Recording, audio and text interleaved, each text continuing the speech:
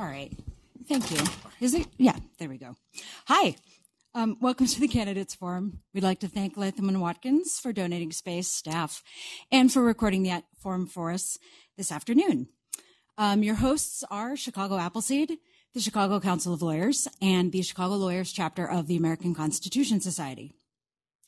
Chicago Appleseed is a research and advocacy organization that is focused on reducing barriers to access to justice in our courts.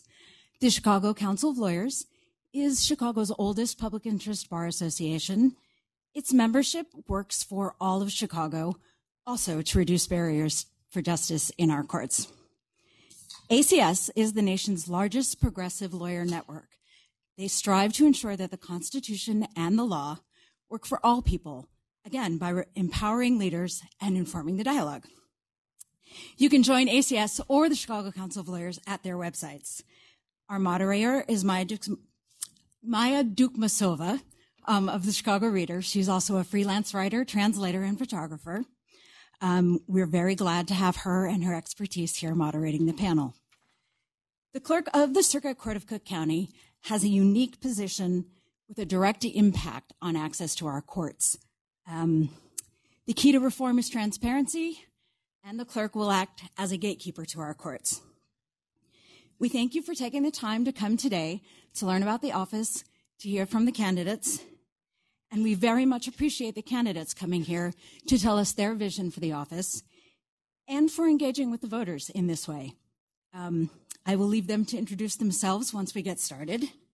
If you have questions for the candidates, there are cards on your table. We'll collect them about halfway through the event, and we'll get to as many of those questions as we possibly can. And now I will turn things over to Maya to start the panel.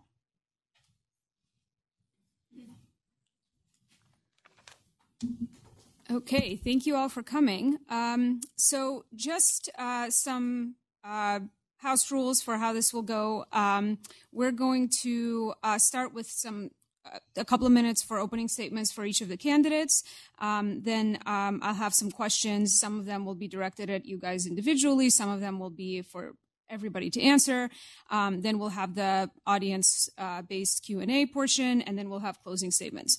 So it'll be 2 minutes for answers, just like with the opening and closing statements. So just a quick show of hands in the room. How many people here have had to deal with the Clerk of the Circuit Court's office through your work? Raise your hands. Okay. How many people here have had to deal with the office because of a personal case in the court? Okay. And how many people have never personally dealt with the office of the Clerk of the Circuit Court? All right. So with that in mind, now you have a better sense of who your audience is here. Why don't we start with the opening statements? Candidate Boykin, go ahead. In each of your opening statements, make sure to tell us why you're running, what makes you qualified, and who you think the clerk's office serves. Well, thank you very much. I'm Richard Boykin. I'm a lifelong Democrat, and I'm running for Clerk of the Circuit Court of Cook County. I was born in Mississippi and raised in Englewood. I'm a proud graduate of Chicago Vocational High School. I graduated from Central State University undergrad, and then I graduated from the University of Dayton School of Law. I've been a licensed attorney since 1994.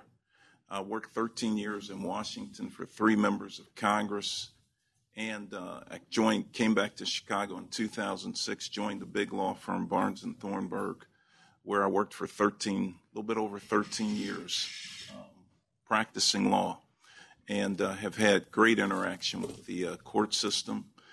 In fact, I've also had my own law firm at one point in time. And so I'm running for Clerk of the Circuit Court because I want to ensure access to justice for everyone. Look, the clerk's office is the front door to our justice system. I want to make sure that that front door is wide open and welcoming.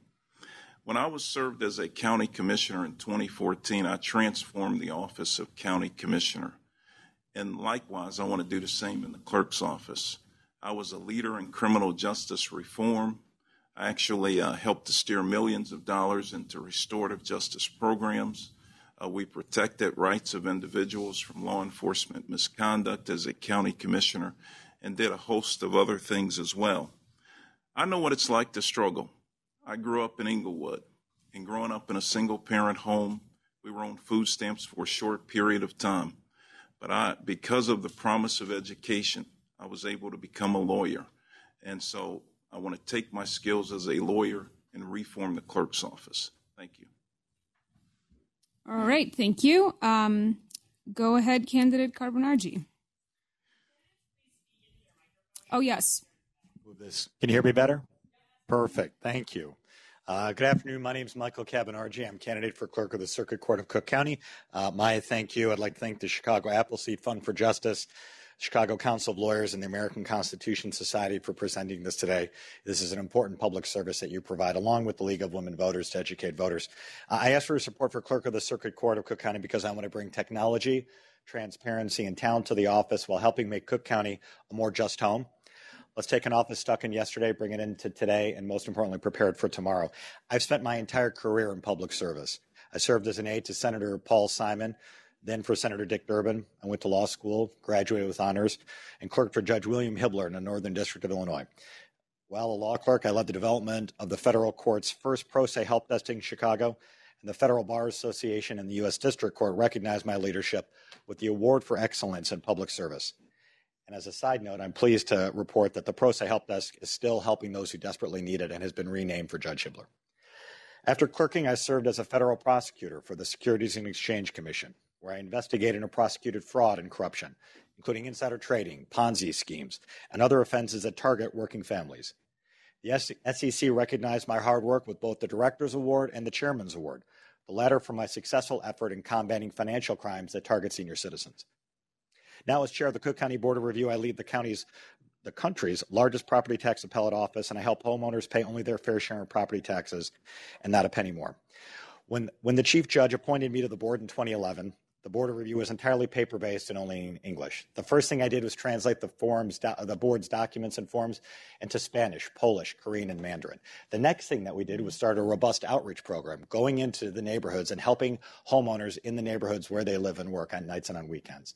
And probably the most important thing and the most relevant is I led the development of a digital appeals processing system that's won national awards. It's brought the technology and the transparency that we need at the clerk's office.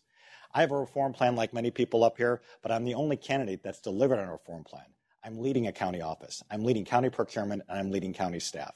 I've got the track record of success to bring the transformative progressive reform we need for the Cook County Clerk's Office. Thank you.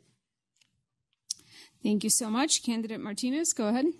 Much. I want to just say thank you to Chicago Appleseed for the opportunity to be here and talk a little bit about myself. You have done such great work when it comes to important issues and making the court system much more accessible to so many out there that really need the work that you do. I'm a state senator in the 20th district, that is Logan Square, Albany Park, and Avondale community. I've been a senator for 18 years.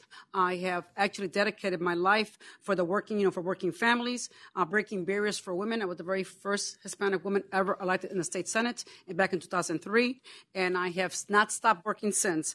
I have, when you talk about breaking barriers for women and people of color, you know how difficult it is. As you can see, I'm the only woman running, but I'm ready for the fight. But more important, I am not an attorney by trade, but I am a lawmaker for the past 18 years. And that really gives me an opportunity to want to bring that experience, all the work that I have done, legislation that I have passed that has dealt with, with women, that have done with people of color, that have done with restorative justice. When we talk about recidivism, we talked about making sure that we have ways of making sure that people get back to work after they've been incarcerated. These are the big issues that I have worked on in Springfield. And as you can see, after so many years of mismanagement in the county clerk's office, I think it's time for us to really bring out the sunlight and the transparency that's needed in that office. The office is not everybody talks about the budget constraints and what's going on in the office. I really have to believe that it goes beyond that. There's a culture that needs to change, and we have to make that transformation. We need to make sure that people have access to the office and not have to take time off work. I want to implement. I want to be able to implement something like an app or some kind of making sure you can pay your court costs online. These are the kind of things that we need to make sure that we make it easier and user-friendly for the office to be accessed by regular folks that really need the services there. So I'm ready to take this fight on, and I hope to be given the opportunity. Thank you. All right, thank you so much. And Candidate Meister, go ahead. Thank you, and good afternoon, everyone. I want to thank the Council, Appleseed, Constitution Society, and Latham and Watkins, as well as the League of Women Voters, for putting this on. And it's so good to see so many people interested in the clerk's office. It's an office that's very near and dear to my heart. Unlike my opponents, I'm an attorney. I've spent the last 29 years working in the Circuit Court of Cook County pretty much on a daily basis. I've worked in every division of the courts except for one, and all of the courthouses. And it's a very massive system, the second largest court system in the country. I've also worked in courts all around the country, so I know how to compare a good system to a bad system. I see what works in other court systems, and I know what is broken in Cook County. Dorothy Brown came to office in 2000, and it was she had a team and a plan in place, and 2 decades later and hundreds of millions of dollars later, we still have not achieved what she set out to do. I ran 4 years ago for this office against Dorothy Brown, and I'm proud to say at that time received the Tribune, Sun-Times, and Daily Herald endorsements because I know how the office works and I know how to fix it. The clerk's office is a machine-controlled patronage den of disappearing files and dinosaur-age technology that needs to be fixed ethically and operationally. It's what I've spent my career doing. I know the folks who work in the clerk's office. I know our judiciary. And I know that they all desperately want change, and a lot of them are supporting me. The clerk's job is to make sure that the court system is accessible, navigable, and efficient for all stakeholders with minimal bureaucratic or political interference. I have a very detailed plan of what I'm going to do with the office. It's on your tables. It's time. Okay. And anyway, I hope I'm a reformer, and it's my goal to take this office, which is very mired in politics, and okay, we're gonna efficiency. We need to keep moving. So unless you'd like me to do that to your spiel, please keep an eye on the time right in front of you. All right. So our first question, it's meant for everybody, and I'll go around and call on candidates. So can each of you choose an area of the clerk's work, of the clerk's office, and tell us about one specific problem within that part of the office that you'd like to fix and how you plan on doing that. So the clerk's office is responsible for a lot of different kinds of activities, a lot of different kinds of work with records. So pick one area of the clerk's work, tell us about a problem you'd like to fix, and no repeats or generalities, please. So Candidate Cabonargi, we'll start with you.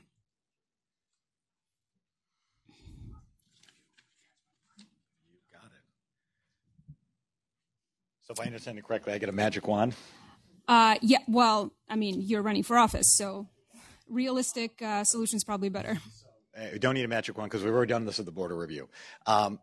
The clerk's office needs to embrace technology and embrace digital solutions. Dorothy Brown has fought technology at every step of the way for 20 years. Those of you who practice in federal court like I have for many years know that the courts have used the PACER system for almost 30 years. Courier font, no graphics, very boring, but every lawyer, judge, and practitioner loves it. The collar counties, Will Lake and DuPage, have had successful online systems. So you have to embrace that technology now, because not only is it better for the person who's going in on a landlord-tenant dispute to get the heat turned back on their building, it actually saves money and delivers a better product. At the Board of Review, the digital system that we've built, we've given back nearly all of our warehouse space to the county.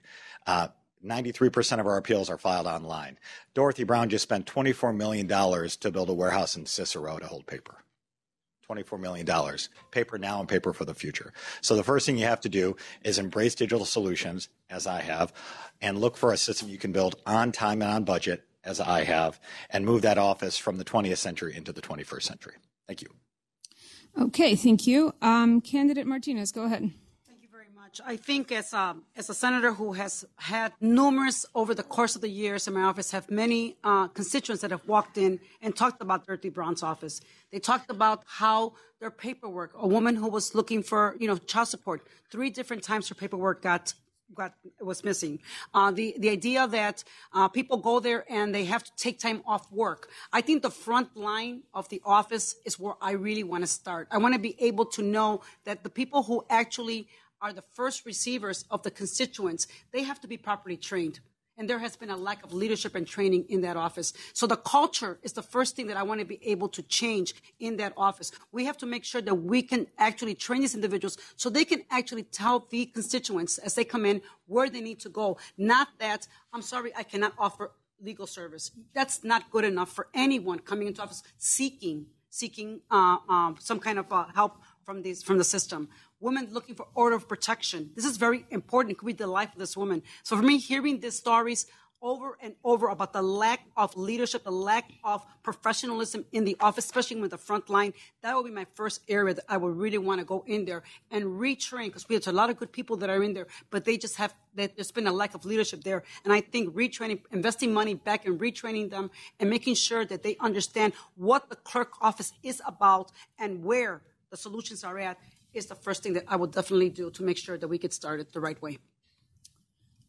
Okay, thank you. Candidate Meister, go ahead.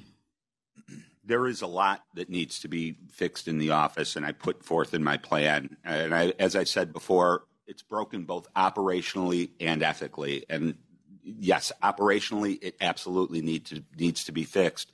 But I think most important is this is an office that is ground zero of what we've seen in corruption and bad practices in Cook County government.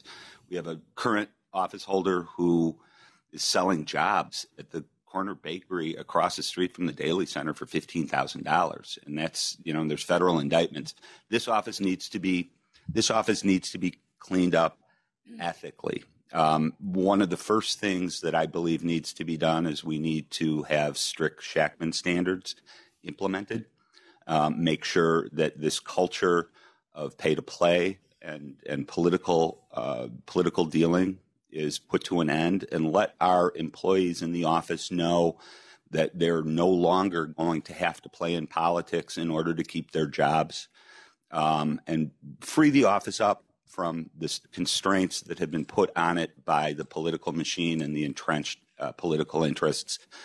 The office needs to operate ethically. We've seen in the voters in Cook County have made absolutely clear with the election of people like Fritz Kagi and Lori Lightfoot that ethics is the most important thing to instill. So yes, I want to do a lot operationally, but we can't get there until we clean it up ethically. And I'm proud to say I'm the reformer. I'm the only one who's an outsider to the political system who would come into the office, and that's what I want to do. Thank you. Okay, thank you. And Candidate Boykin, go ahead. Well, thank you very much. The question is, what will we do to fix the office? What issue would we champion? So there are a couple of things. One, on day one, we're going to bring accountability to the office. We're going to make sure that we have a motivated staff. Look, we serve at the pleasure of the public, and we ought to serve them and serve them well. And so we're going to fire up the staff and make sure that we have training for everybody, proper training so that everyone's trained on different processes. And we're going to make sure that people are deployed strategically where they need to be to serve the taxpayers of Cook County. We're going to bring transparency. We're going to make sure that we do quarterly reports to the taxpayers of Cook County on what it is that we're doing, how many cases we're receiving, and that sort of thing, so that the people really understand what the clerk's office does. We're going to bring integrity on day one. We're going to make sure that we have a plan to get from under Shackman, but then, too, on technology. We're going to make sure that the electronic record, the e-record, is, in fact, the record for the court. We're going to make sure that that is the record, and we're going to get rid of paper. We're going to get rid of all the paper that you're seeing in that office. And then we're going to make sure that remote access to documents. Right now, currently, lawyers and parties to the case have access, but we want to expand that access to other people as long as we protect people's private rights and that sort of thing. But I want to make sure that we do that because we ought to be very transparent for the taxpayers of Cook County, and I know we can get it done on day one.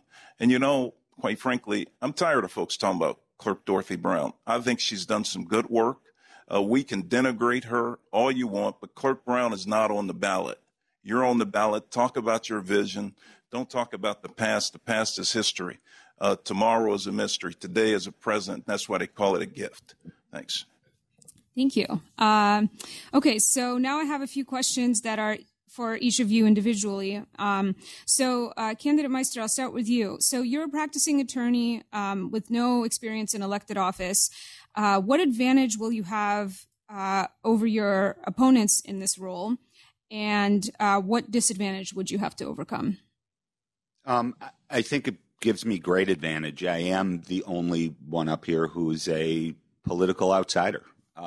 With the goal of ethically reforming the office, I think that's exactly what is needed, is a political outsider who does not have deep ties and long ties to political interests, who have historically, for decades, influenced the office. And I'm going to remain free from those interests and make sure that the office is politically, operates outside of the political realm, which I think is important to maintain a neutral judiciary. I also have very deep operational experience in industry. I was the chief operating officer for a multi-state company that had offices all over the country and handled operations, including computer systems and personnel issues. And I was with a large law firm for many years. I was a hiring partner. So I have very deep experience administratively. As a matter of fact, I worked with my firm. We did a complete computer transition.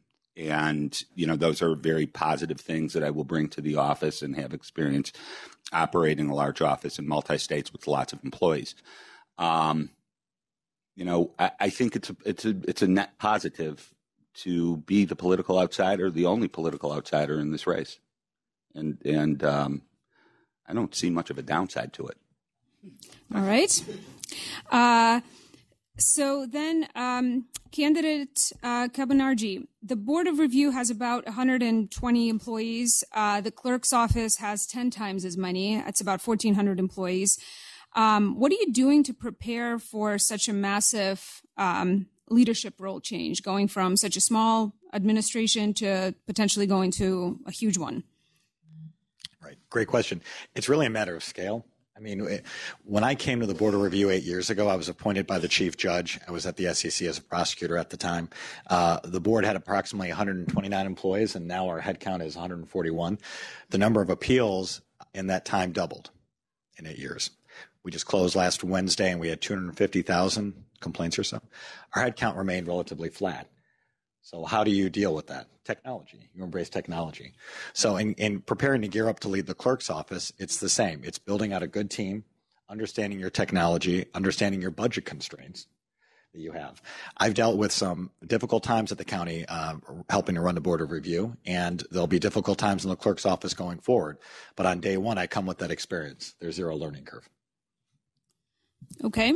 Candidate Martinez, you've worked on legislation that helped get courtroom interpreters for non-native English speakers. And so I'm wondering, which area of the clerk's office do you think is in most dire need of interpreters or non-English language services? Again, I think the front line. I think when people access the office, they have to have someone that either speaks their language or they can explain, what they're there for.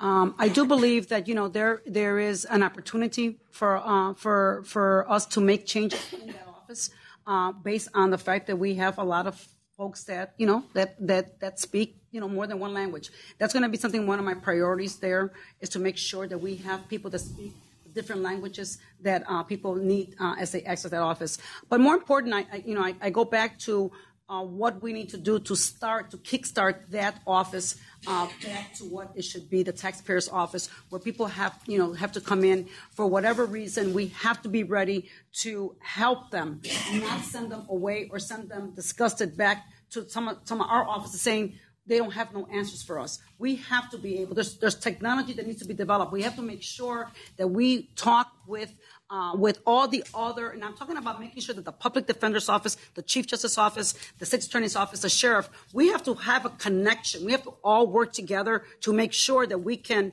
take this office and bring it to the next level, because the only way we're going to be able to connect based on case files and everything else, we have to be able to connect. There's a huge gap right now that does not connect all these offices, and that's what I really want to work on. I want to make sure that there is, and the work that I've done in Springfield, that I can bring that experience there, and also that we can take and have, like you said, back to the original question, is making sure there's people that can speak more than one language there to help with that process, and also work with the other entities to make sure that there are also people there that speak other languages.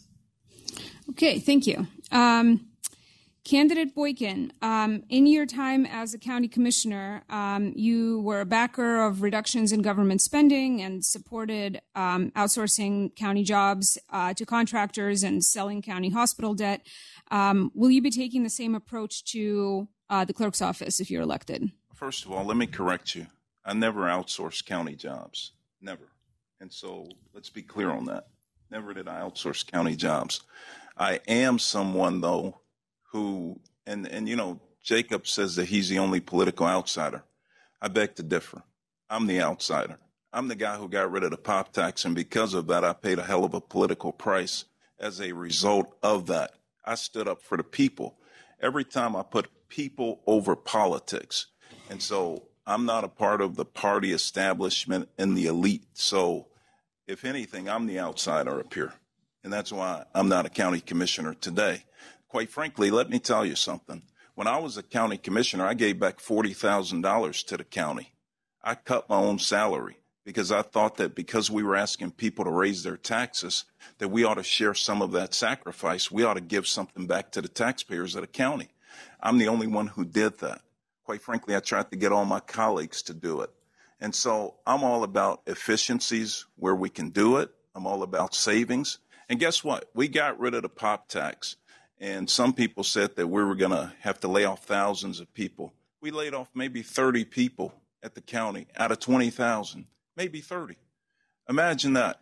And guess what? The chief judge's operations didn't collapse because he wound up suing the county board and the president and saying, hey, look, I need these people. I can't lay off anybody. And he didn't have to lay off anybody. But I am all about operational efficiencies. I will protect the taxpayer's wallet just like it's my own wallet. And I think all of us ought to come to service with that in mind. Going to work every day, trying to figure out how we can make things better for the people that we represent. And that's the kind of clerk of the circuit court that I'll be. Somebody who will roll up my sleeves, go to work every day, and make sure that we make things happen for the people of Cook County. Thanks. Okay, thank you. So the next question focuses on data transparency in the clerk's office. So currently, the clerk's office is exempt from the Freedom of Information Act and can't release court data requested by journalists or researchers or members of the public without permission from the chief judge's office. What will you do to make court data more readily available? Candidate Martinez, we'll start with you. Thank you very much for that question. I believe a statutory change in the Freedom of Information is needed. I'm going to work on legislation this coming session to start that process. I really believe that the data, we have to be, first of all, we got to be very careful with the data. But more important, I think that there's also, the only way we're going to be able to find out real numbers is by having the Freedom of Information Act be part of that, and that we should be, it should be changed. I really believe the transparency issue is big in the clerk's office. There has been so much has been said, but I think that looking forward, I think we have to, again, work with all the entities. We have to bring in all the different parts of the clerk's office into one room.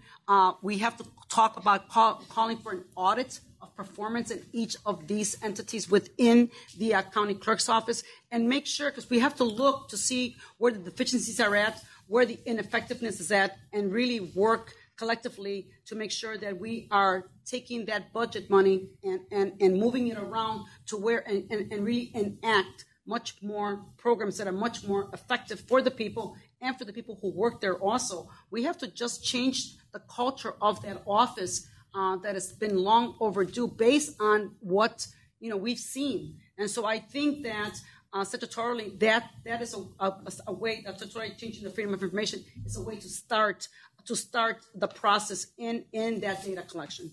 Thank you. Thank you.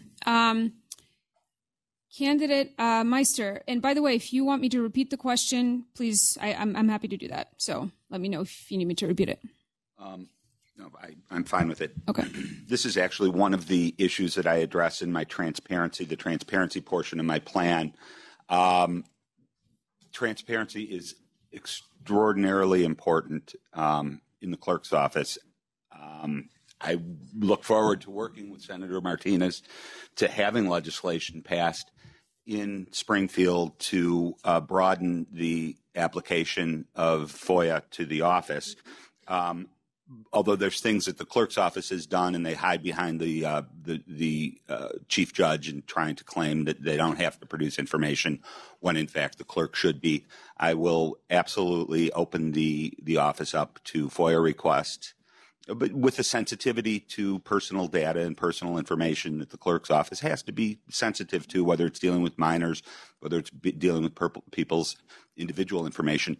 One of the bigger issues, and I have been very involved with it, is researchers and academics who need access to court data, raw data, so that they can conduct criminal studies, so that they can use the data that is in the court system to measure trends, whether they're economic trends, whether they're litigation trends, and those are things that the clerk's office has not been cooperative with. I think it is essential, particularly with the crime rate that we have, that the clerk's office makes available data and information so that our academics are able to make decisions. The other area for transparency and data and information is financial information. The clerk's office needs to be held accountable for the hundreds of millions of dollars in fines, fees, and forfeitures that are going through the office. The clerk's office has refused to allow audits and auditors in. There was one audit that was done, and it found huge problems, including the fact that the clerk's office still manually reconciles many accounts on paper with pencil and paper, and we need to have a better general ledger system and make the information available. Okay, thank you. Candidate Boykin, go ahead. And again, if you need me to restate the question, I'm happy to. Restate the question. Yeah, so the clerk's office is currently exempt from the Freedom of Information Act and can't release data to members of the public or researchers or journalists without permission from the chief judge. So what will you do to make court data more readily available? So two things. One, I'll work with the Supreme Court of Illinois, and I'll work with the chief judge to make sure that the data that we can release to the media that doesn't violate someone's private rights or rights as an individual, I'll make sure that we release that data immediately. I talked about accountability and transparency and integrity. Look, that's what I bring. When I was a county commissioner, I made sure that we talked about the hospital debt and selling the hospital debt. I think that's why Jay Shannon probably lost his job, because the debt is spiraling out of control. So what Boykin was talking about in terms of this rising debt at the hospital, and ultimately the taxpayers of the county are going to be on the hook for it. Finally, a year and a half later, they say Inspector General came out with a report that said pretty much Boykin was right when he was here talking about the numbers of debt. And of course, they were fudging the numbers. I think when you have someone who's accountable to the taxpayers, someone who's going to be transparent, and someone who has the kind of integrity that I have, you will know that you'll get access to those documents. I think it's good because we live in America. We live in a democratic society, and we ought to make these documents available that, in fact, can be made available. And so I'll work with the chief judge, work with the Supreme Court on day one to make sure that that happens. Thank you. Okay, thank you. And candidate Cabonargi.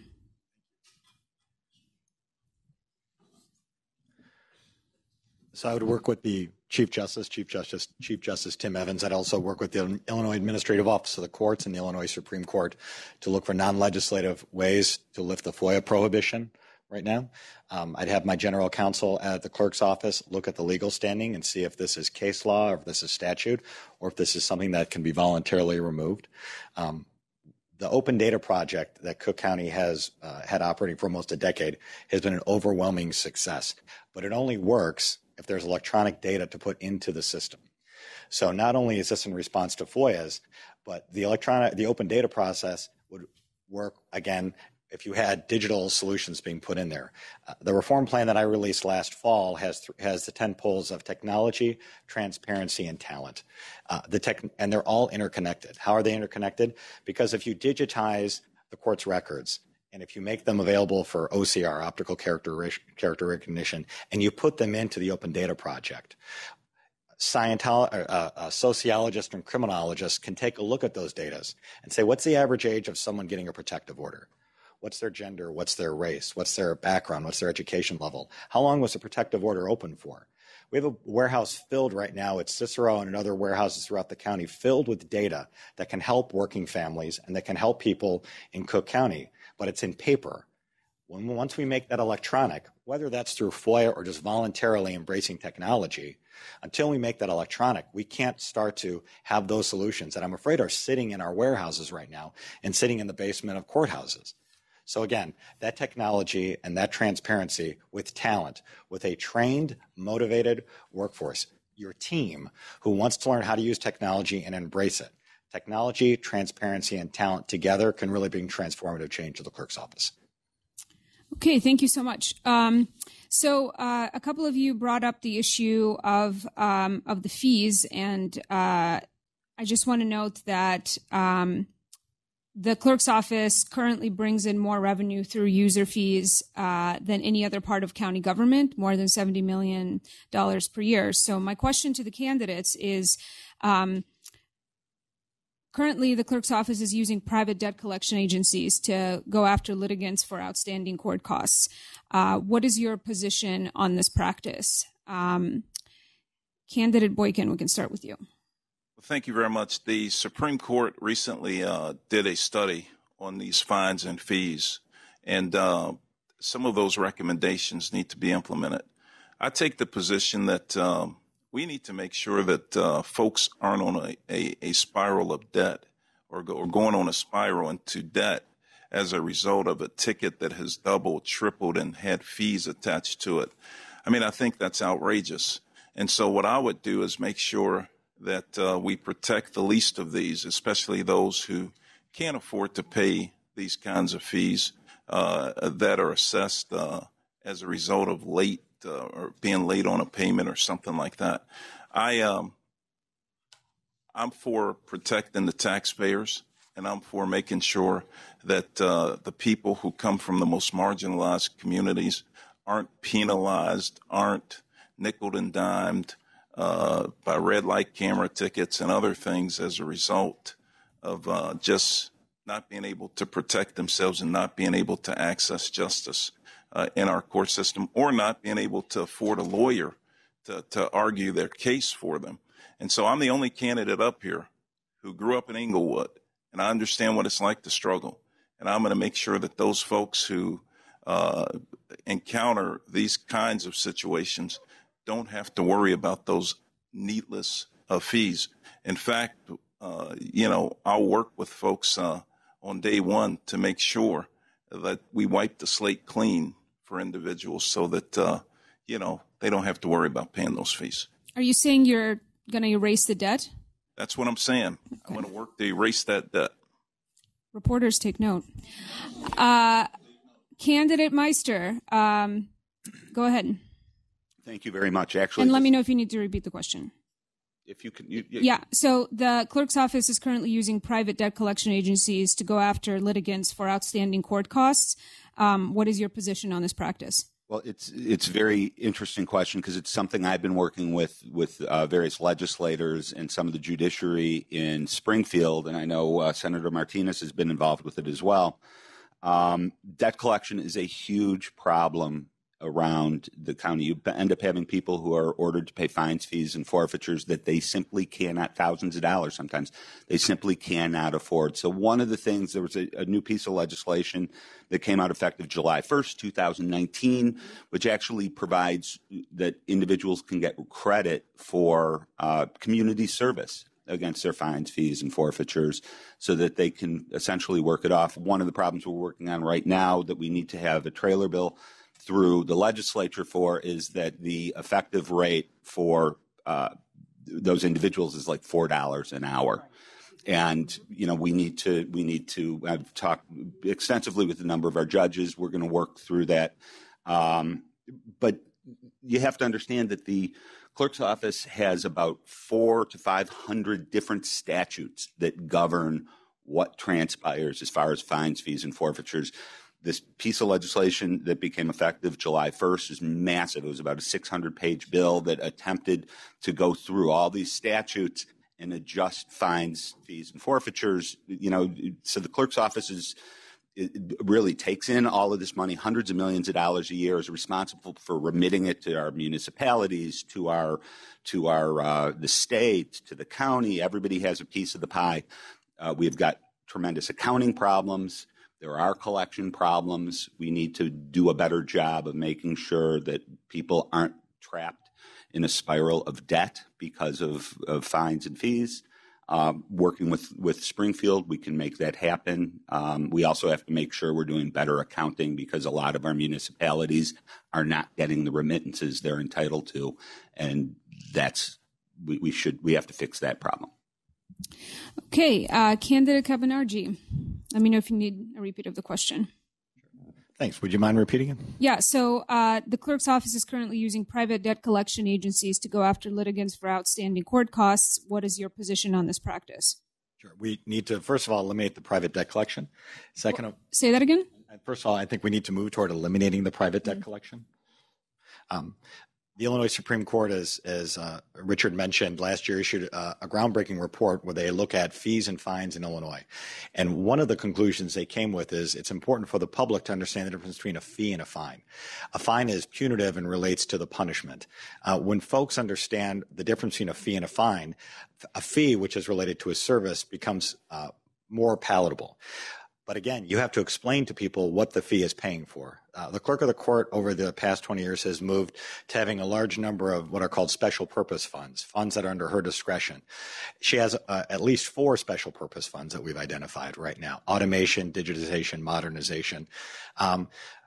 A fee such as that, which is related to the filing of a civil action, makes it so that it's almost $300 in Cook County to get your case heard.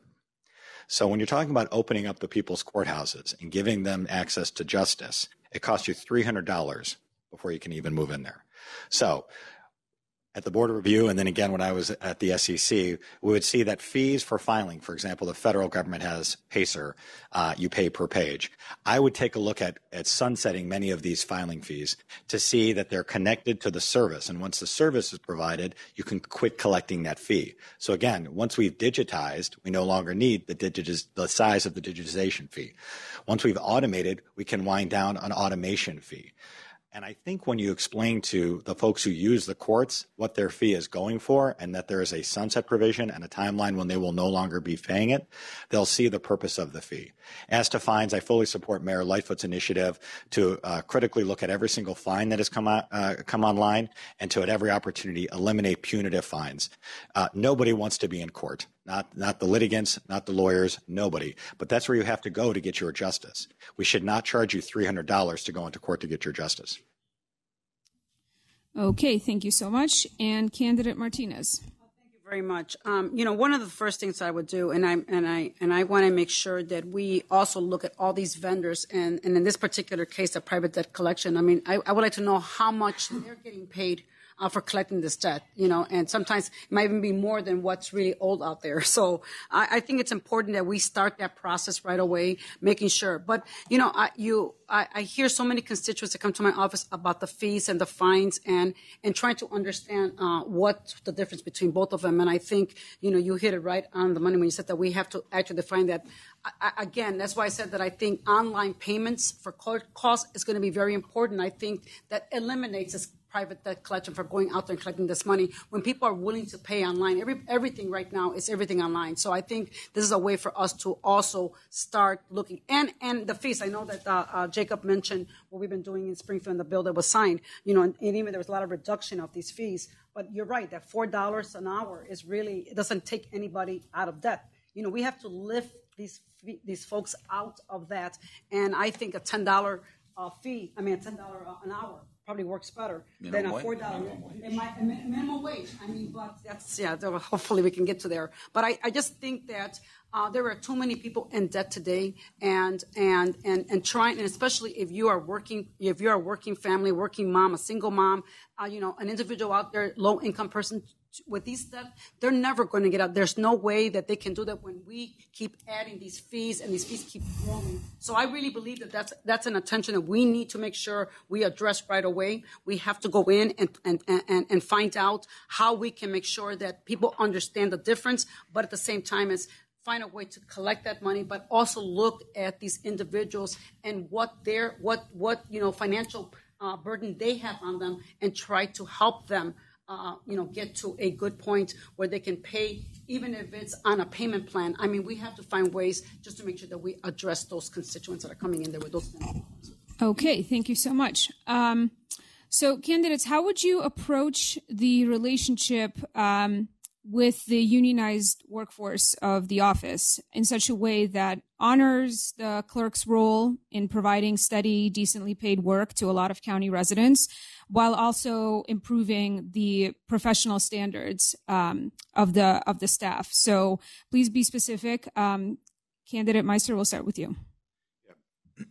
I come from a labor background myself, and this is an office that is a Teamsters office. Teamsters 700 represents the union. I actually, prior to going to law school, drove a truck for Teamsters.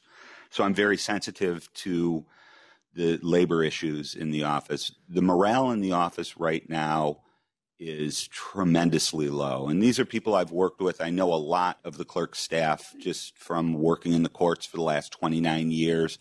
Many of them are friends and supporters of mine. I know all too well that the morale in the office needs to be improved. A lot of the folks in the clerk's office sincerely want this office to operate efficiently, transparently. They know there's problems with technology and that we need to modernize our technology. Absolutely. Thank you. I guess. Yeah. Yeah. So, I want to make sure that we are respecting the people who work in the office. Training stopped in about 2004 of employees in the clerk's office, and that is unacceptable. So we're moving from a paper-based system to an electronic system, but we're not. And putting in place very complicated, sophisticated computer systems that require much more than moving a paper. Now the clerk staff needs to be able to record digitally orders in real time, minute orders, and we cannot modernize this office without training. I have a whole program you'll see in my plan to work with the city colleges and the university system to have paralegal certificates in Cook County court management, and be able to give training, particularly to our courtroom personnel, who need to be able to be trained in how the new systems work, so that the systems actually end up working as opposed to going by the wayside. Okay, thank you. Candidate Martinez, go ahead. First and foremost, I will always respect the union contracts. Union workers are, excellent individuals who really work hard and are very proud to work in these in the clerk's office. I've met a few of the workers that are there, and again, working with them is going to be important. Sitting down with the union itself when it comes to renegotiating contracts and everything. I've had that experience before. I used to work for the city of Chicago before I became a senator. I deal with all the different labor components down in Springfield about the working class families that are union members, and so we have to make sure that that the union workers are properly trained. I really believe that there really needs to be. We have to implement a new training system there. I really believe under new leadership, it is going to be necessary for us to really get them to a place where we can say that the clerk's office is finally functioning the way it should be. We have to make sure that as the negotiations go on, that the workers are getting the benefits that they deserve. But at the same time, making sure that the productivity is there and that we can continue to even hire more individuals, because that office, I think that one time we look at how when an audit is performed in the clerk's office, we're going to see where the deficiencies are at, and we can move people around. But more important is that we can bring on more people, because there's a shortage. And when you talk about 2,000 employees, we have to make sure that those 2,000 employees are being are effective. But more important, that our courtrooms have the very best in the courtrooms, and making sure that we, at the end of the day, that the union is a part of what they want to see for their members in that office. Okay, thank you. Candidate Cabonargi. Could you repeat the question? Yeah, so how would you approach the relationship with the unionized workforce in such a way that honors the clerk's role in providing steady, decent work to a lot of county residents, while also improving the professional standards of the staff?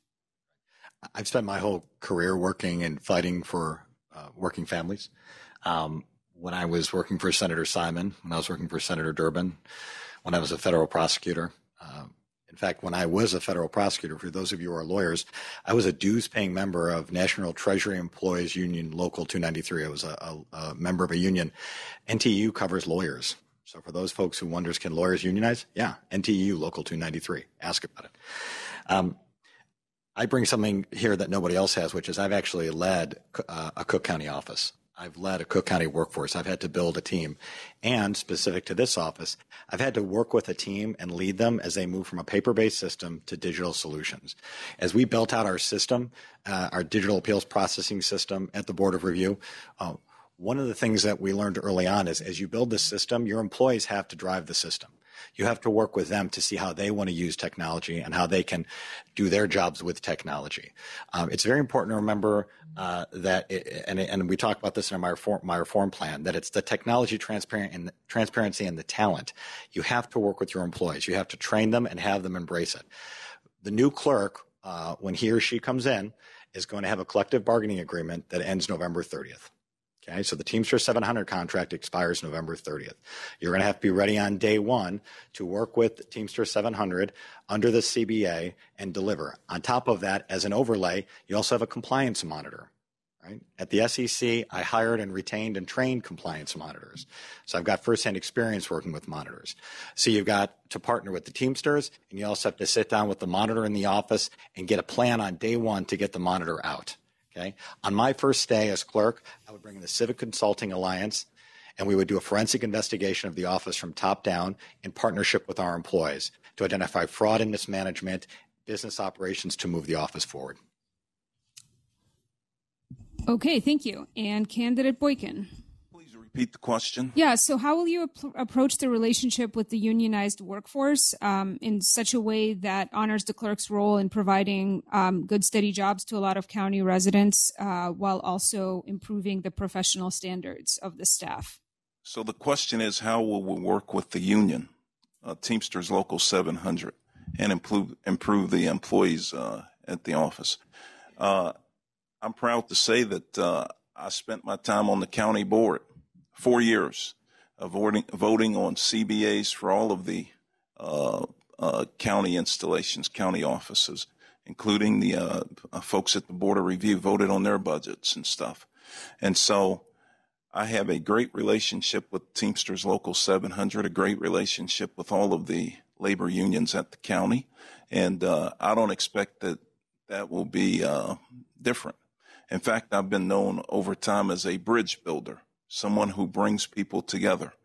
And nobody fights harder for the workforce and for working class families than I do, as a result of coming from a family where my father worked for 33 years at Ford Motor Company, a member of the UAW. And so I understand what it's like to be in a family with someone in a labor union. When I was a teacher, I was a full-time substitute teacher for CPS. I actually had to pay union dues as a full-time substitute teacher. Imagine that. So I understood what it was like. But I think the unions are there to protect employees' rights, and we want to make sure that those rights are protected. We'll do everything that we can to make sure that we have, and I said this earlier, a motivated, well-trained workforce, because the county deserves no less. Every taxpayer in the county deserves to have someone when you come into that clerk's office, because the clerk's office has the ability to either have you win a case or lose a case. They can take away your freedom by not being able to treat you properly when you come through that office. And so we're going to make sure that we work with the labor unions in a real way, especially with the Teamsters. And I expect that we'll have a great relationship on day one. Okay, it's interesting that all of you interpreted that question as asking you to state your positions on the union, and haven't said anything about the patronage in the office. So the office there's multiple members in that office who are under investigation or indictment for job selling, there's all kinds of patronage scandals that have plagued the office for years. How are you going to untangle that issue while some of the people who may be in these union jobs are also patronage hires? So, Candidate Martinez, can you talk about that? Well, first and foremost, yes, from day one, I will visit every courtroom. I will visit with every employee that I can possibly meet with. If not the first day, the rest of the week. But I gotta say, I want people to tell me why they have that job and why they should keep it. I plan to interview many of the employees that are there, especially the ones that have been, singled out as patronage jobs. We have a lot of those there. We've heard that, and I am not going to comment on as far as what, was done in the past. I can't tell you right now that on my first day, I want to end patronage jobs. Anyone there that is there that cannot really explain to me or tell me why they should have that job and why they need to keep it will definitely be looked at as someone that we will make sure that we put on the side and look at all the other employees that are basically there, not because they were connected, but because they actually got their job on their own. I think that's important that we meet, and especially when you look at all the people surrounding the administration itself. I want to know what your job is and why is it that if the county clerk's office is such in a bad shape, full of mismanagement and corruption, what were these individuals around the clerk's office doing to improve those conditions? All we kept hearing year after year is that. So for me, making sure that especially the main office of where I think many of those jobs, those patronages lie, they're going to have to explain to me who they are, where they come from, and why they should keep their job. Thank you. Okay, thank you. Candidate Boykin. Well, thank you very much. Look, there are those who talk about what they'll do. I'll tell you what I've done. When I worked for the county, we didn't have any patronage political hiring. And wherever I saw it, I tried to do something about it. And so the real deal is that we're going to make sure that on day one that we put forward a plan to get us from under Shackman, which is costing taxpayers millions of dollars. We can save that money. But, of course, you got to have somebody with integrity. You got to have somebody who has a vision and has a plan to actually follow through on these things. I'll make sure that there is no pay to play. I mean, one of the things that I did today is I did it a couple of days ago. I had my staff make sure that we hadn't received any contributions from current clerk employees. And we noticed that we have received 3 contributions from employees who are current employees at the clerk's office. So we sent those contributions back with a nice letter that said, hey, look, I welcome your support. Please vote for me. But we can't accept contributions from clerk's employees. In fact, that's not the way we operate. I won't do it when I'm the clerk. And you won't have to worry about those sorts of things. Just worry about doing your job to the best of your ability and making sure that we service the people who are coming through those doors. Because, again, we want to make sure that everybody has access to justice. We want to make sure that they have access to the courtrooms and that sort of thing.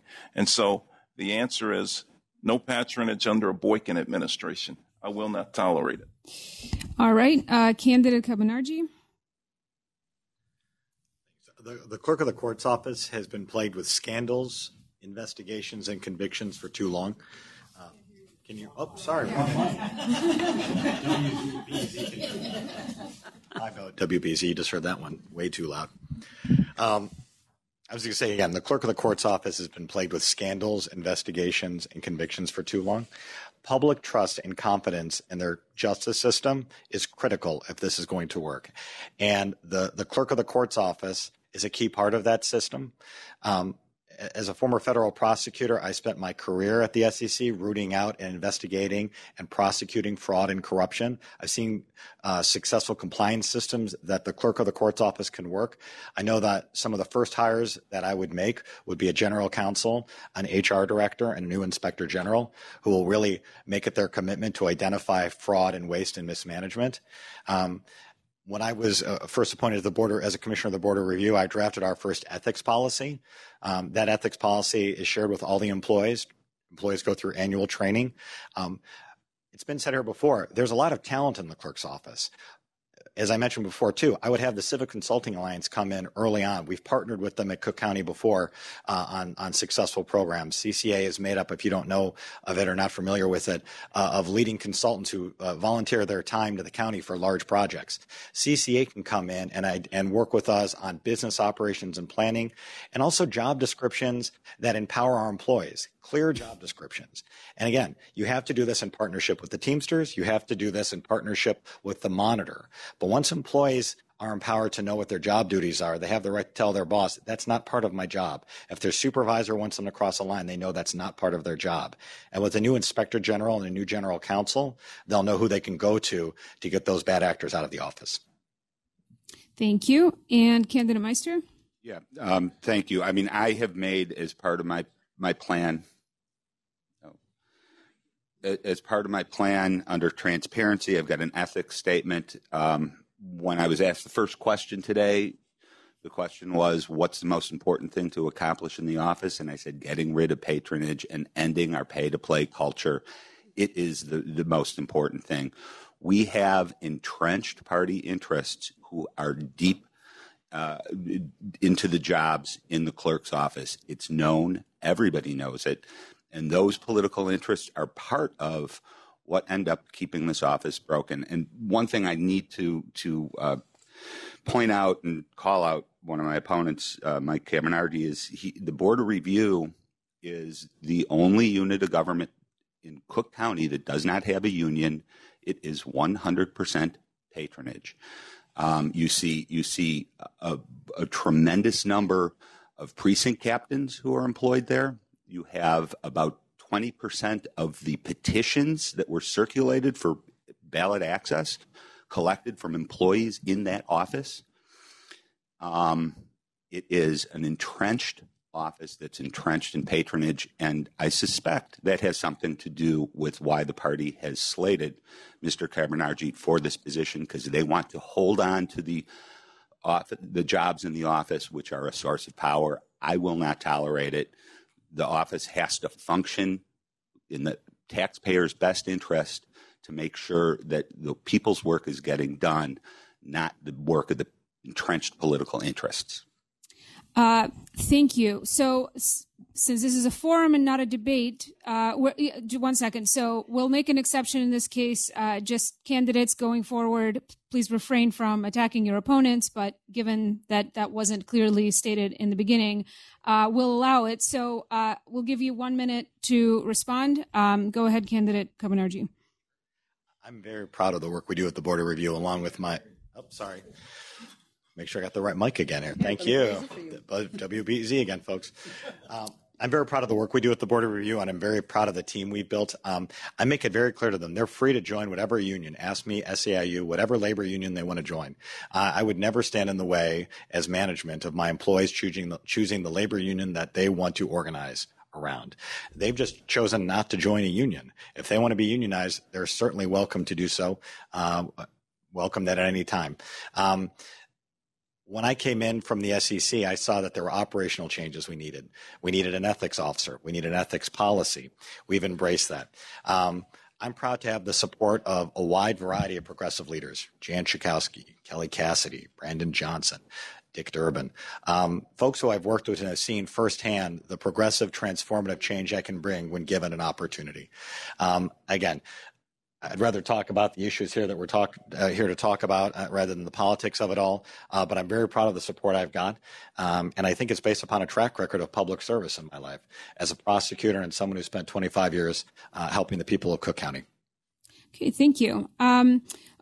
Next question is, how will you improve the chaotic electronic filing system currently in place, especially for pro se litigants and those dealing with domestic violence cases? Candidate Boykin, you could start.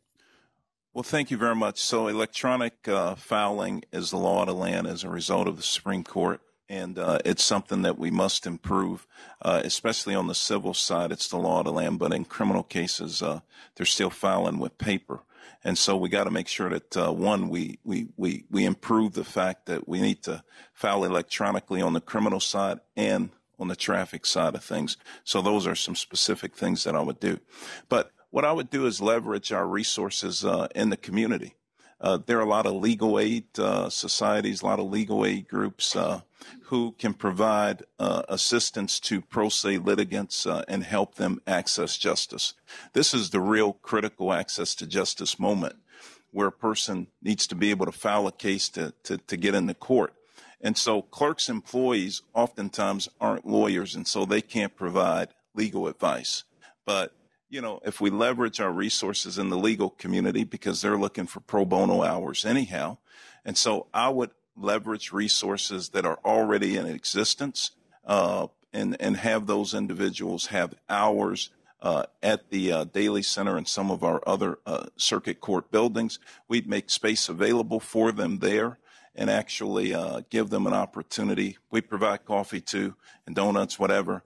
But we make the process so easy for them. And we make sure that they're actually helping these pro se litigants, because we're having more and more pro se litigants, and that's self-represented individuals in our court system. And so I want to make sure that they're taken care of. And I'd also make sure that those individuals who have who don't speak English, that we have individuals who can service them as well, and that they don't have to wait around for 2 and 3 hours just to get serviced. That's my answer. Thank you. Candidate Martinez. Yeah. So how will you improve the chaotic electronic filing system that's currently in place, especially for pro se litigants and those dealing with domestic violence cases? Thank you. As you know, that there has been such a big issue with the electronic, the electronics component of the clerk's office, and I really believe, one of the things that I first want to do is we keep talking about the technology and the problem. We have to hold that vendor accountable to what's going on with the technology and how this component is really giving setbacks for folks that are trying to get this information. I know that many of the lawyers that I talked to in the past have said, trying to get the case. The case file has been a hardship because of the fact that not all the information is there and they can't proceed with that information. There is a lot of work that needs to be done in that office as far as the technology and how that information is gathered and how do we make it in a very quick turnaround in a quick fashion. I think there's, again, the technology component of that has to be actually, we have to talk to this vendor, or these vendors that are there that have provided this service to the clerk, but somehow it hasn't been. It's been, there's been a lot of faulty parts that have not been able to, that we've caused delays in people actually getting the service they need. I really believe that we need we need to have real a gathering of just all of what's wrong there on day one and start. We cannot keep delaying people's lives, people's staying in jail for limited time because their paperwork has not been completed. I really believe that there's a lot of work to be done, and I think that technologists, that whoever the IT person that has been involved needs to really sit down and really have a real heart-to-heart with the vendor and find out why and how much money has been paid, but why is it that there are so many flaws in the system itself? Okay, thank you. Candidate Cabonargi? Can you repeat the question? Yeah. How will you improve the chaotic electronic filing system currently in place, especially for pro se litigants and those with domestic violence cases? So the company that we've been talking about is called Tyler Technology. It's a publicly traded company right now. We're unfortunately familiar with them on the property tax side of the world because they are years behind in building out a system for the assessor and the treasurer. They also have a contract with the clerk of the court's office. They've repeatedly blown deadlines and are over budget on helping the county develop a document management system. When the Illinois Supreme Court required electronic filing, it contracted with Tyler to build out a system called Odyssey. Meanwhile, the clerk's office is using the Tyler contract separately to create a document management system. As I understand it, that contract expires in June. I would not renew the contract with Tyler. I would put that out again for public procurement and look for other vendors and bids. Tyler's not the only vendor in this space. There are other folks that can build a system.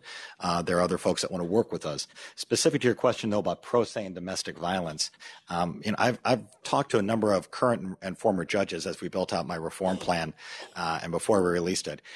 And I heard a lot of disturbing stories, especially from those who work with victims of domestic violence. And it's and we've talked about it, the marginalized, the seniors, those who English isn't their first or any language, the disabled, they need special protections and special services provided to them. And when you look at folks with domestic violence, they need special clerks. They need special in-court clerks who have received special training.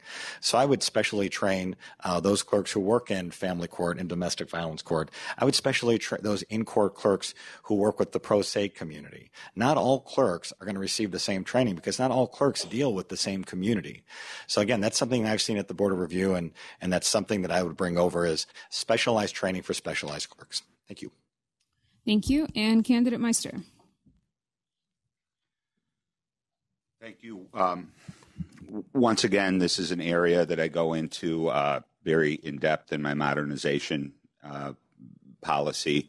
The Tyler system, I think people have a fundamental misunderstanding of what electronic filing is. As a matter of fact, I spent my morning on the court system's electronic filing system. Electronic filing is just the first step in modernization, and it's just how do you file papers into the system. It's basically a sophisticated fax machine. Instead of filing paper, you send it in PDF form, and the court stamps it.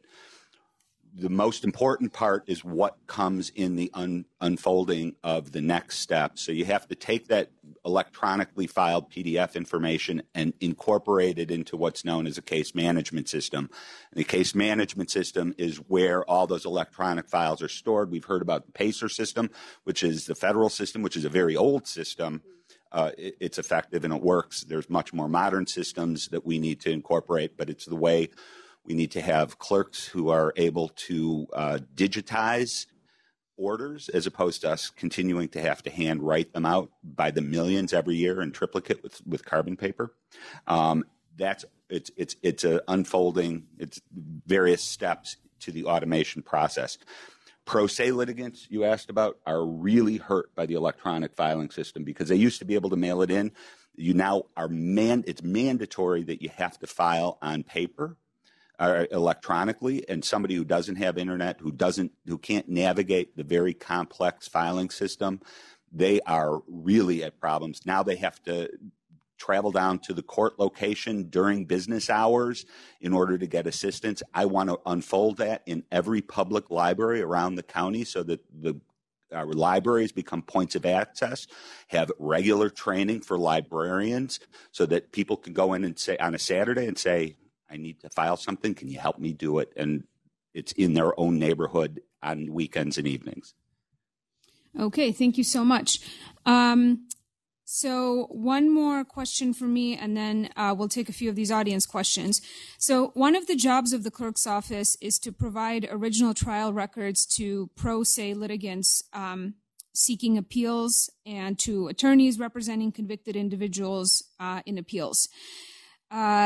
Though these records are supposed to be provided within 63 days of the request, it routinely takes the office months or even years to process these requests. About 50% of the records that do ultimately get provided are incomplete.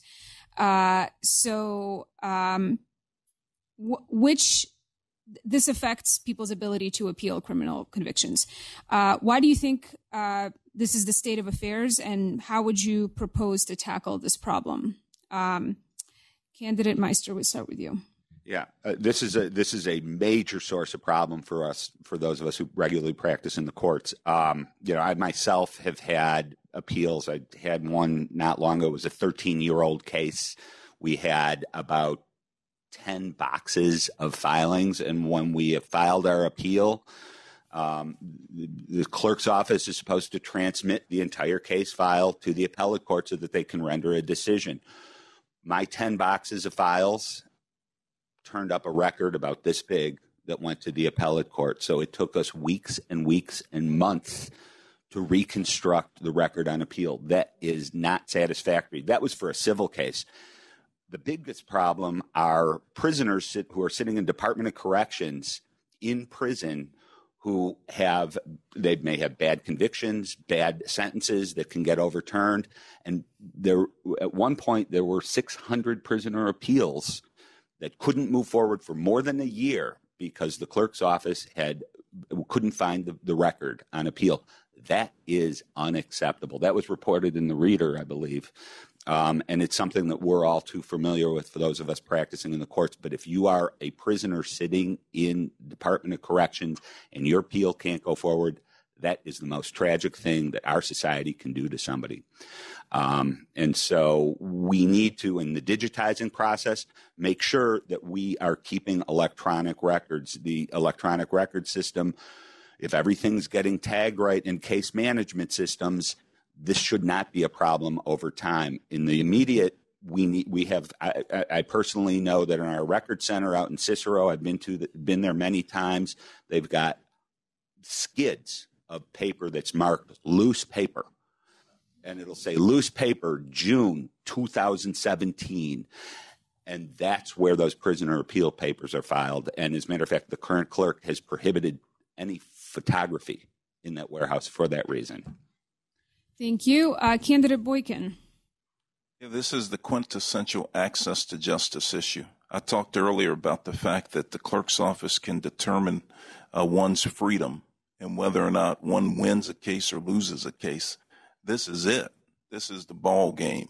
Let me tell you, when I become the clerk, we're going to make sure that we have the e-record as the official record of the court, and we're going to make sure that that record is sent to the cloud, and that we have great record keeping in terms of managing those records for the taxpayers of Cook County. I think that it is just so vitally important that people who are either in Cook County jail and their record comes up missing and they're trying to bond them out of court or bond them out of the jail and you can't find the court record, or so the person has to spend a couple extra hours in the county jail. I mean, I've had folks tell me about that. I mean, that will not happen under our administration. We're going to make sure that that we have the records, that we keep the records, that we digitize the records, and we're going to make sure that we're accountable. I mean, this comes back to accountability. I I mean, we got to be accountable to the taxpayers of Cook County, and that is what I'm going to do on day one. We're going to have accountability, integrity, and we're going to have transparency, and we're going to make sure that we have that motivated and trained workforce that is looking out for the taxpayers of Cook County. It could be their mother or their father or their brother or their cousin that needs that record for an appeal. So we're going to make sure that we treat every person in that manner with dignity, with integrity, and with the respect that they deserve, no matter whether they come from the North Shore or whether they come from the South Side of Chicago. We're going to make sure that everybody's treated fairly. Thank you. Thank you. Candidate Martinez. Thank you. We've been talking about, and we all know, we've identified that the office definitely has had over 20 years of mismanagement, and today we're seeing more and more of what's wrong.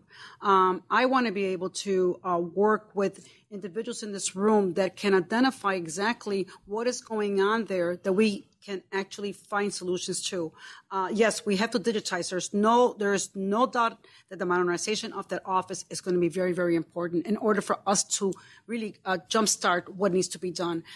It is unacceptable that people are sitting in jail waiting because their records got lost.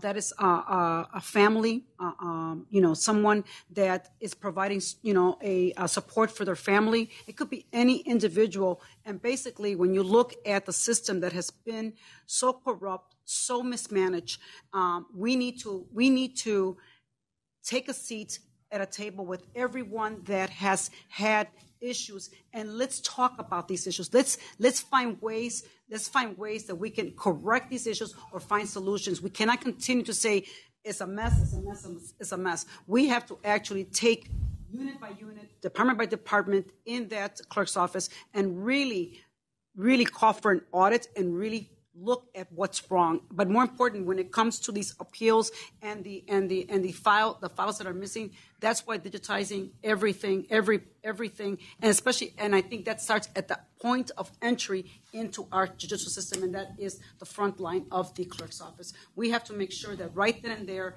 the paperwork that starts to be filed there has to be carefully, followed. There's got to be a lot of follow-up, and I think the retraining and the restructuring of that office and really digitizing everything from day one, I think is going to lead us. It's going to take, we hopefully it won't take years to fix. I think, we have to really make this a priority because people's lives. Oh, your time's up.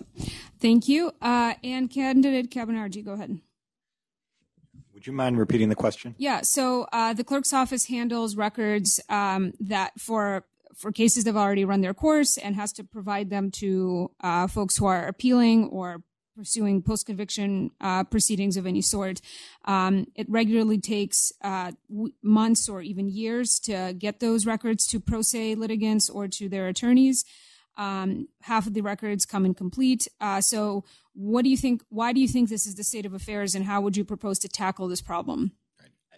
I'm very glad you asked the question this way because I want to make sure I answer it correctly, because we've been talking a lot about technology, everything, digital systems, Odyssey, Tyler. This is how it all plays out. It plays out like somebody like Gerald Reed. Gerald Reed was tortured by John Burge and to giving a false confession. Gerald Reed is currently serving 30 years of a false sentence. Gerald Reed is appearing before Judge Tom Hennelly. And there's a special prosecutor looking if Mr. Reed should be retried. Mr. Reed has been in jail for a year now after his confession was withdrawn. Judge Tom Hennelly had a hearing last week and stated on the record that he has been waiting for all of 2019 to get the complete trial court record. Now, if you're Mr. Reed and you were tortured as a young man and you're serving time in jail for a crime that you didn't commit, how would that make you feel that the clerk of the court's office can't get its act together and provide paperwork for you?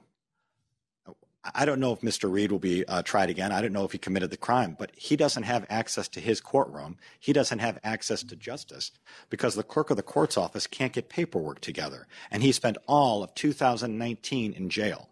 Whether or not you're an attorney, if you're a human being, that should disgust you and that should piss you off. So as clerk of the court on day one, I've got a big day ahead of me.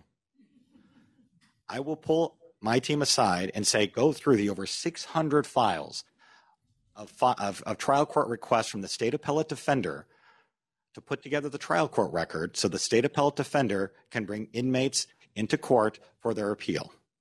Every year, and the Reader wrote a great article about it, the state appellate defender sends a list to the chief judge of cases that it cannot get a complete trial court record together to bring an appeal before inmates that it's been appointed as counsel for. It sends this to the chief judge. Why does it send it to the chief? Because the clerk of the court ignores it. So your time is up. Thank you. All right, so let's go with a couple of these audience questions. Thank you, everybody who sent up a card. So regarding electronic court records, what is a higher priority to you? So what is a higher priority? You cannot say you want to do both of these things. So option 1, providing the public access to court filings going forward. Option 2, digitizing existing records for data usage, even if it's not immediately publicly accessible. Either or. Okay. Candidate Martinez, we'll start with you. Sure, it's the non-lawyer first, right? Well, you know what? I would say digitizing. I think we need to start that process. There's too much paperwork that gets lost. I think that when you digitize, when you go in and start the process, I think the less chances of you of things getting lost are less. And I really believe that is the way to go. We have 2 minutes for this or not? Oh, yeah. I mean, you know, brevity is also nice. So if you, I'm good. Okay. Candidate Cabonargi, and let me know if you need to hear the options again. I'm not going to use 2 minutes either. No, the options are public access or digitizing records, correct? Yes. When I used to work for Paul Simon, he used to have a joke. He said, I've got friends who are for that issue, and I've got friends who are against that issue, and I always stand by my friends. In this case, I want to say digitizing records. I want to say digitizing records. I hope that's a false choice that you don't have to choose between the two. But I think we can always work day in and day out on public access, but digitizing records is something, again, we've talked about it up here. We're not starting from scratch. There are other federal and local jurisdictions that we can look at and make enormous strides early on. Okay, thank you. Candidate Boykin. Well, I want to share with my two colleagues that digitizing has already taken place. So I will say public access, because I think in order to have the public trust the work that we're doing, we got to provide the documents to them. We got to make sure that they have access to documents. Digitizing already taken place. Thank you. Okay, and Candidate Meister? I agree with Mr. Boykin. Providing public access to existing files is essential. We've been electronically capturing filings for 5 or 6 years, but more than that even. Showing my age, it's probably since 2011 that there's been electronic filing, and digitizing of current case files. So that means we open up access immediately to those current case files. That's going to mean lawyers and litigants and judges and everybody else has access to the electronic filings that are already there. That is going to be a huge cost savings and a great efficiency for those who practice in the courts who need access to existing files. Not saying digitizing the old stuff shouldn't happen so that we can shut down warehouses and move everything electronic, but it tends to be the older files that are not digitized currently that can happen in due course.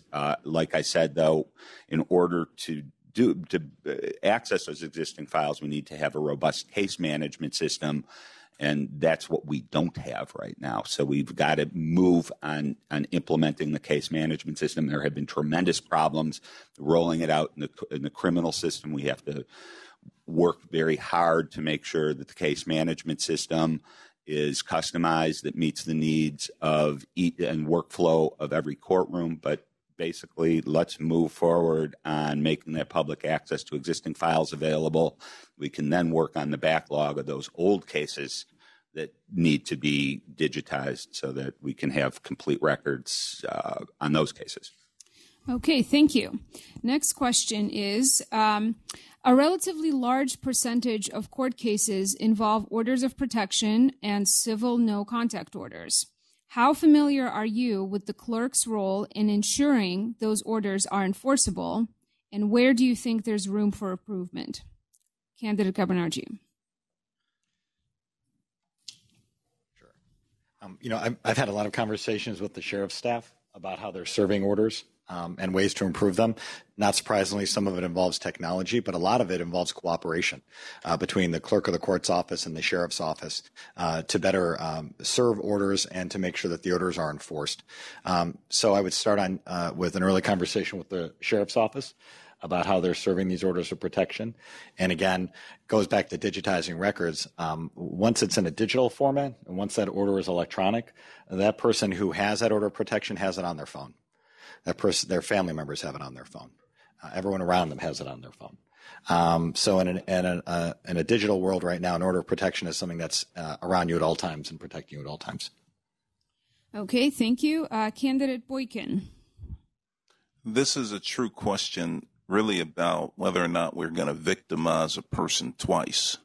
And so we got to make sure that that we have a fully trained clerk staff that's going to make sure that they get those orders in the system and make sure that we communicate with the sheriff's office. Let me tell you, I had someone share with me an example similar to this where an individual was on an electronic monitor. There was a certain date that the electronic monitor was supposed to be, taken off. Well, the clerk's office, they know when because they put the paperwork in the system. And so, the person's attorney had to actually call the sheriff and say, hey, wait a minute, the electronic monitoring is supposed to have been off this guy. And so the sheriff's office contacted the clerk's office and they said, yes, that's right. It's supposed to be off. And so, the guy had the monitor on for a few days longer than what he should have. We don't want to make that happen. We want to make sure that we're careful about the work that we do and that we do it to the best of our ability, that we're motivated about it, that we're doing it as if, our mother is on the line, or if we're doing it for our mother. And we may not know the person, but we treat them as if they're our mother, and all of us love our mother. That may be my mom calling. But take the call. But that's what I would do. I would make sure that we have the lines of communication open with the sheriff and, with the law enforcement community, and make sure that we have a well-trained staff, especially when it comes to issues of orders of protection. Okay, thank you. Candidate Meister, and again, the question is, how familiar are you with the clerk's role in ensuring that orders of protection and civil no contact orders are enforceable, and where do you think there's room for improvement? Go ahead. Yeah, well, it's interesting because orders of protection are the one area I talked earlier about mandatory electronic filing. Orders of protection are the one thing that are exempt from mandatory electronic filing, and that's a very good thing because as cumbersome of a filing system as we have, we need to give immediate access to justice for orders of protection, and that means somebody can walk in and fill out a piece of paper, and it doesn't have to be electronically filed, and that's a good thing. The clerk's handling of that paperwork after it's done is where a lot of the problem is, transmitting it to where it needs to be. The clerk has never been particularly good at that. One thing we have to move towards, and it's in my plan for modernization under integration of technology, is we have to have what's known as a integrated justice information system. It's a system that the state of Wisconsin has, Minnesota, a lot of other jurisdictions, and what it basically says is you have to have an electronic platform that talks to every constituency that needs court. So whether it's the sheriff's department, whether it's the Department of Corrections, the state's attorney, public defender, private lawyers, they all have pieces and an interest in the system, and it's communicating where it needs to communicate. We have to be able to walk before we can run, but I see that where the clerk's office needs to move is towards an integrated justice platform so that there's a seamless transaction. The sheriff's department, but in the meantime, clerk's office has to make sure that it's doing a better job communicating orders with the sheriff's department. There is difficulty between the two computer systems talking to each other, and that's been a problem throughout the Cook County system.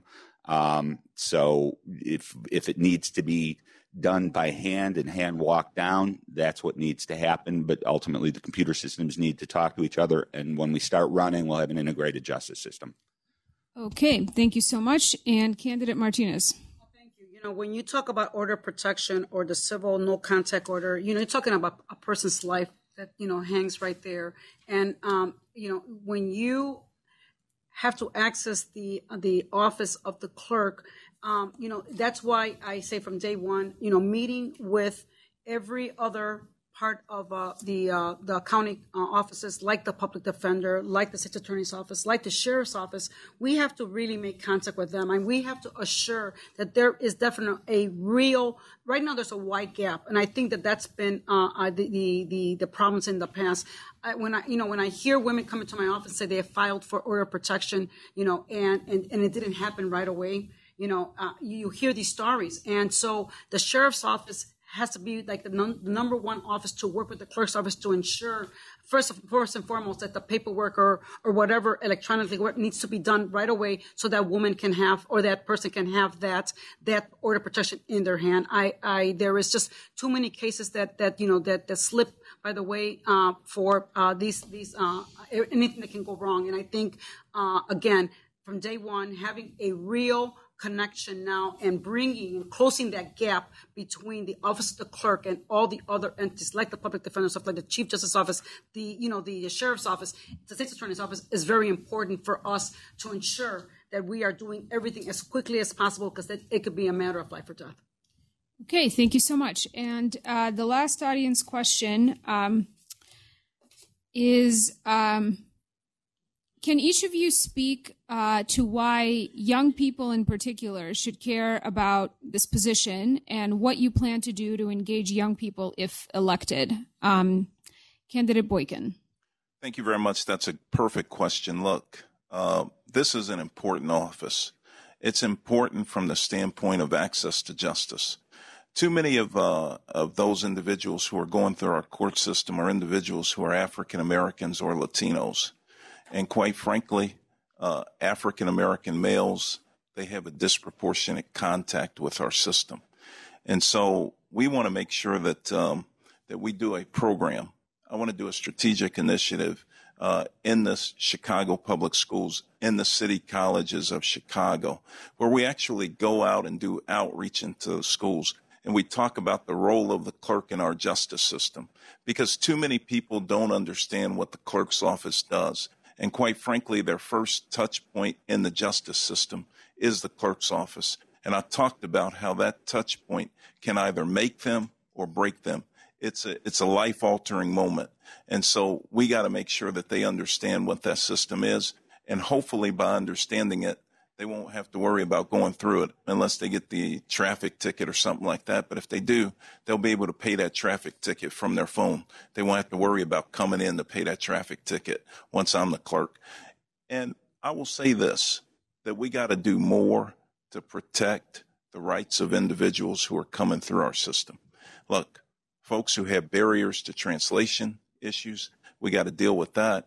We got to deal with those young people. They need hope, and I will do everything I can to engage young people, as I did as a county commissioner. While a county commissioner, I held more town hall meetings than anyone else. I did everything I could on the issue of gun violence to make sure that we deal with that in 9 to 10 communities throughout our county where it's exploding. But we are the hope for the young people, and I want to make sure that we have an office that works for them. Thanks. Okay, thank you. Candidate Cabonargi. Yeah, we've all talked about the clerk of the court's office and the important work it does, but and again, we've talked about it here too. It's not as visible as some of the other offices that young people may engage with, but it affects their life in a lot of ways. I think one important thing that young people need to understand about this office is the clerk has a seat at the criminal justice table. The clerk works with the state's attorney, interacts every day with the sheriff's office, interacts with the chief judge, and I would have a much more assertive and forward-looking seat at that table than our current clerk. And we've talked about that here in many ways, and not only embracing technology, but really training the staff to be the frontline representatives for those people who have to interact with the office. I'll give you one example, and it's in my reform plan, and we talk about it at length in there, which is as of January 1st, the law of the land is cannabis expungement. For nonviolent possession. I've already talked to the staff at Code for America who've been working here in Chicago for about 6 months. They've been working with Kim Fox, our state's attorney, and Kwame Raoul, in building out a system to make sure that cannabis expungement happens 100%. I have real concerns that we're not getting 100% expungement. So the governor, the attorney general, and the state attorney can expunge a record, but ultimately that record is held by your clerk of courts. So I'll see to it that if your record is expunged, that booking photo is expunged. That detective's notes are expunged. All the records relating to the arrest are expunged. Currently, the expungement is processed with the Illinois State Police. When I'm clerk of the courts, people who have been the victims of the drug war will realize that record is going to be expunged 100%. Thank you so much. Candidate Martinez? One of the things that, as someone that had to really step in. Some years ago, my daughter was actually beat up by her boyfriend, and she was hiding because she did not want to tell me. And I remember coming home from Springfield and finding her bruised up and ask her, well, what happened? And she goes, well, so-and-so beat me up. And I, why? She couldn't even answer. And right then and there, I said, you know what? This I will not allow. I will not. I personally took her to the police station to file a report, and then I actually went ahead and got a order of protection for my daughter. But more important, we made sure, and my daughter now talks about it, it's been years, talks about it, how she wants to continue to advocate for that and how we have to educate our young. I go to the different schools, high schools and colleges to talk about domestic violence, to talk about, what our court system is about when it comes to domestic violence, or the fact that, how to, for young girls that feel that an order of protection is not enough. We have to continue to educate our young students in college and in high school and in college about that the clerk's office is a friendly place to go to get information. Right now, people are too afraid because they're afraid of what might happen when they approach that office. That's why I keep saying it over. Training that front line is going to be so important because that's the first order of contact with the judicial system. So to me, it's important that we continue to educate our young men and women about, what the clerk's office does and how they can be part of working and ensuring that the education on what needs to be put out there, what the clerk office is about, and what they're capable of doing for individuals is important. So I think that, our young folks, we need to continue to educate them and also train their minds as to what the clerk's office is a good place to visit with. Thank you. Thank you so much. And Candidate Meister? Thank you very much. Can you repeat the question? Yeah. Can you speak about why young people should care about this position in particular, and what you plan to do to engage young people more if elected? Well, okay. So I personally teach and have taught semester-long courses to 6th, 7th, and 8th graders in CPS schools on mock trials. We do it for the whole semester, and we teach about the court system, how the court system works, how to interact with the court. And then we end up over at the Daily Center at the end of the semester, and they put on a whole mock trial that we've rehearsed and we've worked on with them for the whole semester. And it's a great experience, and it's very eye-opening to try to understand what our youth feel about the court system and what their understanding is. I think we need to do a better job of doing that. Into the course, I brought judges in who, when these kids actually meet a judge, they see a courtroom, they interact in a courtroom, they see their parents sitting in the jury box, acting as jurors in the trial. That's meaningful. And I think we have to do a better job of making sure our kids understand what the judicial process is. And I think we have to do a better job of allowing them to understand that the courts actually can be humane places. One of the things I have in my access to justice is that we need to have social services actually available in the courthouses, because let's face it, when somebody is faced with a court, it's because they're being evicted, child custody, foreclosure, child support. And it's at the low points in their lives where they interact with our court system. And our courts are great at being able to administer justice. But once justice is administered, we have to make sure that we have resources available, not that the courts are providing them, but that we have social service agencies located in our courthouses. Every judge I've talked to loves the idea. I think the clerk's office needs to. That's time. Thank you so much. All right. So thank you for diligently answering all of these questions. We'll move on to the closing statements now. You each have 2 minutes. Candidate Meister, go ahead. You can start. Thank you, and thank you once again for this wonderful forum and opportunity to allow candidates to share their visions for the clerk's office. I said it when I started, and I'm saying it again, that the clerk's office is really ground zero of corruption in Cook County. And I think we are faced right now with an opportunity that we haven't had for 20 years to determine the course that the clerk's office is going to follow. We need to fix it. We all agree. Operationally, I've got a plan. Ethically is probably the most important thing, because you can't fix a broken system until you fix what is wrong. And to me, the ethical challenges that this office faces need to be tackled up front. We need an outsider. We've seen with the election of Lori Lightfoot and Fritz Kagi that the voters are demanding clean, good government, free from ethical constraints. We cannot allow this office to continue to be steeped in party politics, and pay to play.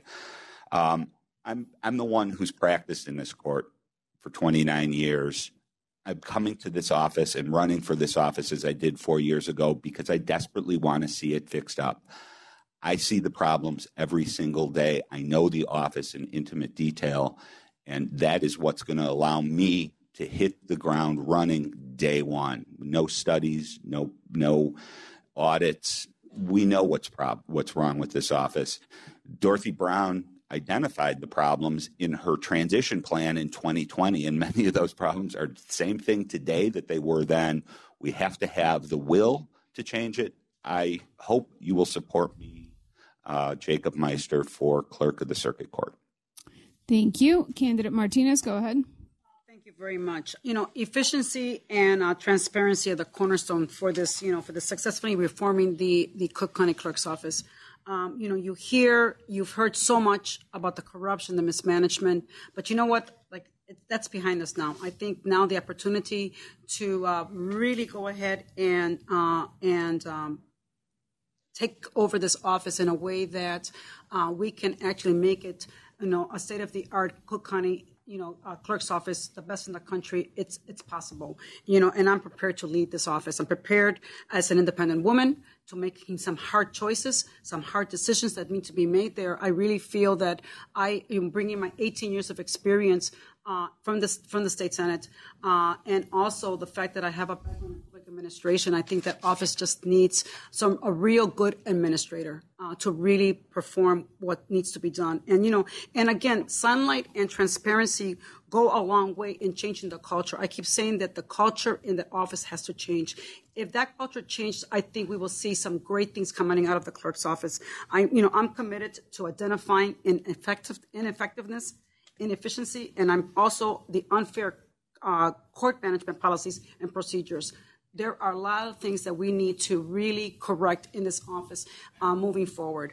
I'm committed to increasing access to the courts system and improving the citizens' interaction with our court clerk's office. People are afraid of our office today, and I think that has to change. I am committed to really working hard and making that clerk's office the very best that we can be proud of. And I really believe that I have the ability and the skills to do just that. So I ask that, you support me in this race. Being the only woman, I think that, we can clean up the place very easily. Thank you. Thank you so much. Candidate Cabonargi. Again, I want to thank the Chicago Appleseed Fund for Justice and its executive director, Malcolm Rich, who I didn't recognize before, Chicago Council of Lawyers and the American Constitution Society as well for presenting this today. We just, in our answers to the question about young people, we all agreed that this may not be a high-profile office, but you're doing a service to every voter today by having this. I also want to recognize the folks from League of Women Voters as well, who are here today. Again, I ask for your support and consideration to be your next clerk of the circuit court because I've delivered on technology, transparency, and talent, and I've got a commitment of public service in my life, having worked for 2 U.S. senators, clerked for a federal judge, been an award-winning federal prosecutor, and now chair of your county board of review, where we delivered on the same successes that the clerk's office needs, embracing technology, taking your team of employees, having them embrace technology and motivating them to the future and doing it in a transparent environment. One of the things I'm proud about our DAP system at the board, just to talk about that for a moment, is it's fully transparent. Okay. So any homeowner or property owner who wants to look at our math, my hearing officers and lawyers who come up with the decisions. In fact, we had hearings this afternoon. Anyone can go in and see the calculations and the math. It's fully transparent. That builds confidence in the system. We talked about the scandals that have enveloped the clerk's office, and we talked about how that eroded the public's confidence in justice. Transparency, technology, and then having a workforce that is open and engaging, that rebuilds the public's confidence. I've done this before in one office. I can do it here again. Thank you. Thank you so much. And candidate Boykin. Well, thank you very much. I want to thank the sponsors as well for this candidates forum. I also want to thank the fellow candidates for being here. I want to thank all of you for taking the time out of your busy schedules to be here. Look, everyone deserves access to justice. And this is the most critical touch point to our justice system. It really is the front door to our justice system. That front door ought to be wide open and welcoming for everyone. I want to make sure that everyone who comes in contact with our court system, that we leverage technology for the benefit of all, to make life easier for everybody. I want to make sure that we expand services, especially those services we talked about earlier, expungement, that, we do those things and do them quickly for folks. We need a compassionate and a competent clerk of the circuit court. I am that person. I'm reminded of something that Theodore Roosevelt said. He said, nobody cares how much you know until they know how much you care. I care about our clerk's office. I care about the men and women who work in that office and who I think desire to do a good job. Look, with the right training, with the right motivation, with the right vision, they will rise to the occasion because they do all the time. And so I look forward to working with them. I look forward to working with you to take our clerk's office to the next level, to move it into the 21st century and to move it forward. I'm excited about this opportunity. I have a public servant's heart. That's what I do. And I look forward to working with you. When I was a county commissioner, I fought against corruption, and I will do the same in this office. Thank you so much, and God bless everyone. Thank you. Thank you so much. Thank you to all the candidates and to the sponsors of the forum. Let's give everybody a round of applause. And was there a video of this? Okay, well, keep your eyes peeled for a video recording that you can share with friends and family, etc. So thank you all for coming out, and also pick up the Chicago Reader. We're still around, free every Thursday.